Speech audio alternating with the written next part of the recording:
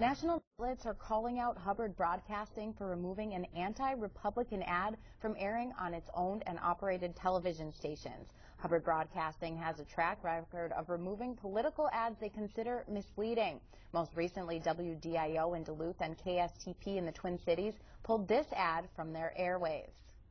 Stuart Mills inherited his millions and got a family job paying $560,000 a year. This television advertisement is paid for by Democratic-leaning House Majority PAC and AFSCME. The ad criticizes Congressman Rick Nolan's Republican challenger Stuart Mills. After the ad's debut, the Mills campaign sent a letter to television stations in the region demanding the ad be taken down. WDIO and KSTP chose to pull the ad from their station's airwaves. But Congressman Rick Nolan says WDIO and KSTP's decision to pull the ad is due to their executives' conservative political leanings.